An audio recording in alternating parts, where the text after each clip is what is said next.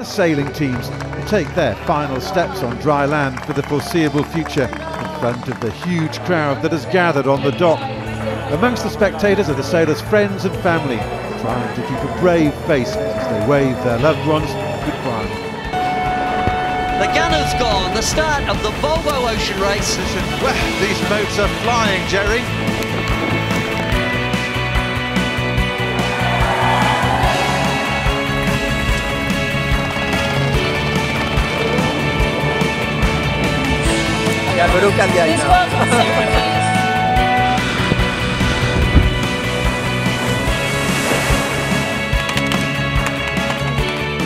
A very fond farewell. It's been a fantastic experience here. And each time we open the hatch, we just get flooded with more water. So now we've hopefully solved the problem, and we'll be able to take us into Auckland in 1 December.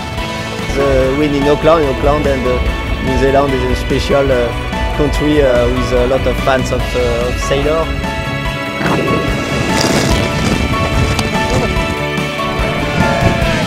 a loud bang and in slow motion you saw the mast fall over the side.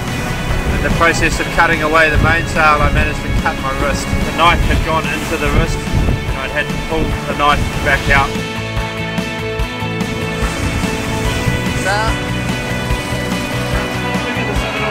And here she comes. Groupama sailed a lovely race over the line. Combined victory for Frank Camus and his team. Shame to leave Brazil, but we're on our way to Miami now.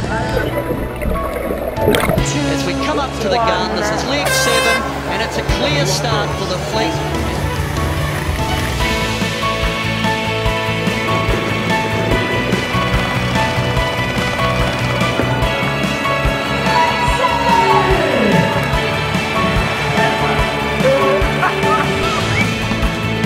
Great race by the Groupama team. Groupama claiming their second import race win, stretching their overall lead to 8 points.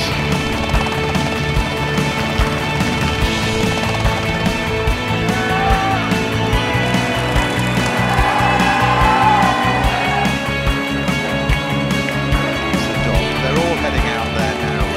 As they wind up over the line, in contention there, certainly Groupama. As we come to the finish line of this amazing import race. Oh, it's been a great race. Groupama take this one out and they will be delighted. The champagne moment on board Groupama, absolutely extraordinary.